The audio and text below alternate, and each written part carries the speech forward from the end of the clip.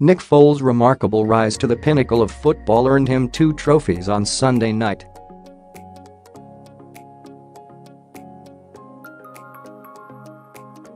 The Philadelphia Eagles quarterback, who was considering walking away from professional football just last offseason, won the Super Bowl Most Valuable Player award after leading Philly past the New England Patriots 41-33 in Super Bowl LII.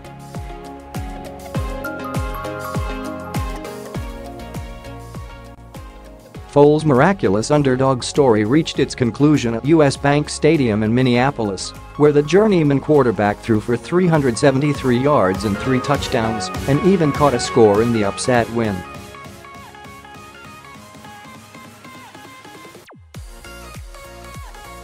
The first quarterback to lead the Eagles to a Super Bowl title, Foles made history in more ways than one, also becoming the first player to throw and catch a touchdown in the same game in Super Bowl history.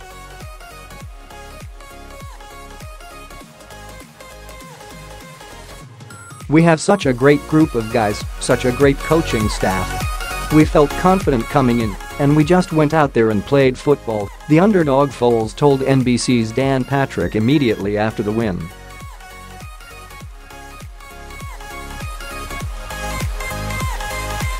We've played this game since we were little kids. We've dreamed about this moment.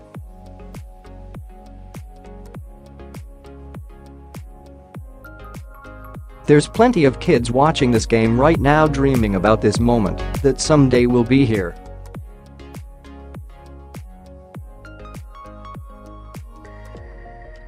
To be here with my daughter, my wife, my family, my teammates, this city, I'm very blessed.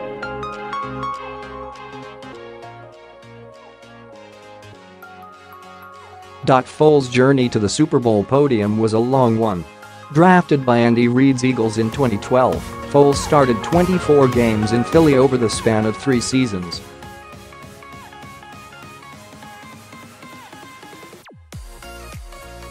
During his historic 2013 season, Foles put up a still unmatched 27-2 TD-INT ratio and a league-best 119.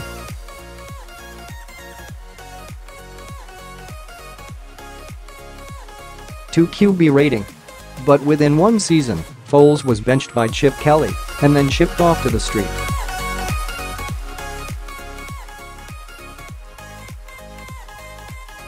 Louis Rams, where he languished for 1 season under Jeff Fisher.After an offseason of contemplation and 1 year in Kansas City, Foles returned to Philadelphia this season on a 2-year deal to back up the franchise quarterback Carson Wentz.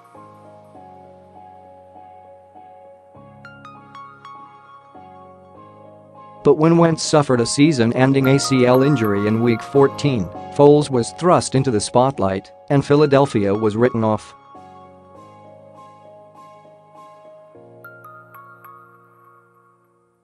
Despite concerns over Foles' ability to perform in big games, Eagles coach and former backup quarterback Doug Pederson trusted in his journeyman signal caller throughout the postseason and into the Super Bowl.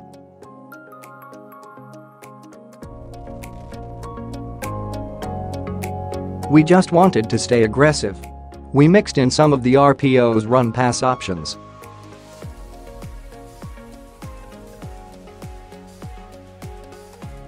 The Patriots did a great job of kind of nullifying some of it, Pederson said of his game plan heading into Super Bowl LII.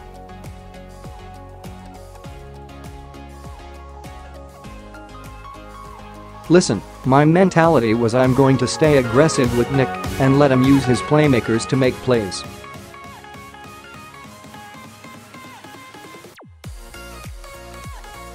Foles closed the season with 2 poor performances but turned it on in the postseason, leading Philly to 3 straight wins and its first Super Bowl title.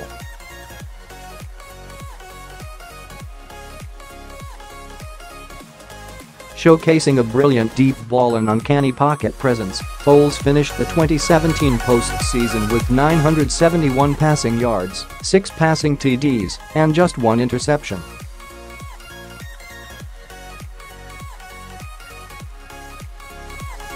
What the future holds for Foles is unknown. Wentz is on track to return from his ACL injury and reclaim his place under center as Philly's franchise quarterback.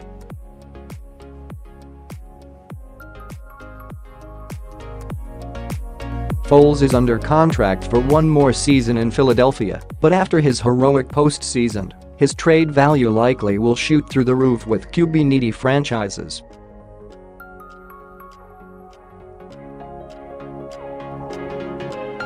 But for Foles, the future can be put off another day. On Sunday evening, the Super Bowl MVP who once lost his love for the game relished in the adulation of his peers, a career rejuvenated and a life renewed.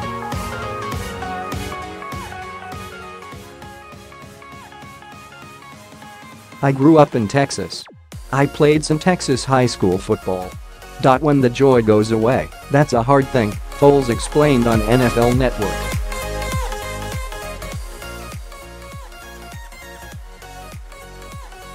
But that journey that I went on, it strengthened me, because when I was weak, I became strong.